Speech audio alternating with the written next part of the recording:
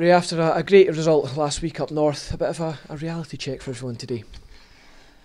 I think it is actually, yeah. I've been saying this all week to the players. I watched Alloa play Dundee United off the park 2 weeks ago. They are a good side. They've got a really good balance to their team, and you can see that today. But you know, we've done extremely well to come from 0 points to get ourselves in the park there, and to be 2 goals up.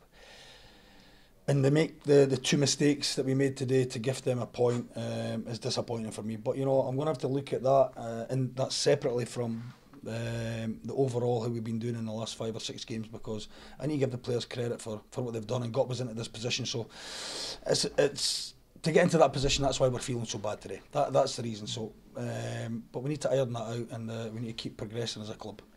Positives that you can take from today? Yeah, the positives are that, you know, we scored 2 goals and we didn't look like conceding a goal very often in the game, but we gifted them a goal right on half time that gave them momentum.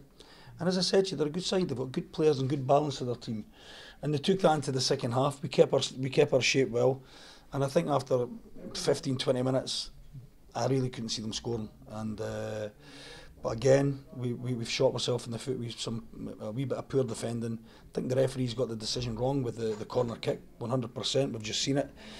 And they've got their wee bit of luck today, and then they scored their second goal, but really poor defending from us at the second goal. They've got a free header in the box, so it's just so frustrating.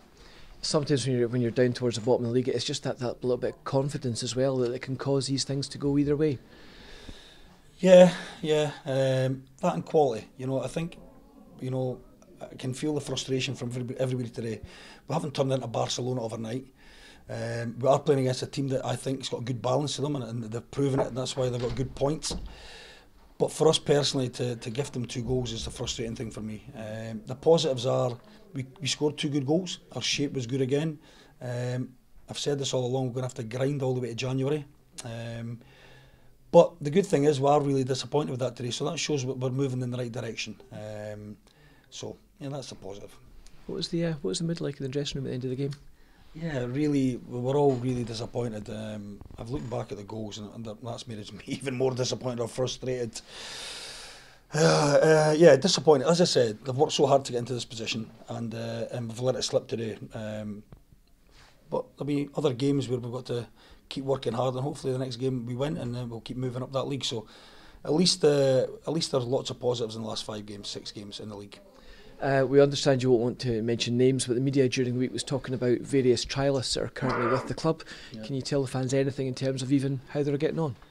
Yeah, listen, we're working extremely hard behind the scenes. There's trialists coming and going. You know, as I've said all along, we need to look at everybody. We can't turn our nose up at anything that's getting offered to us, especially out of player contracts at the moment. People potentially for January, and we'll continue to do that. There's no substance to us signing anybody at the moment.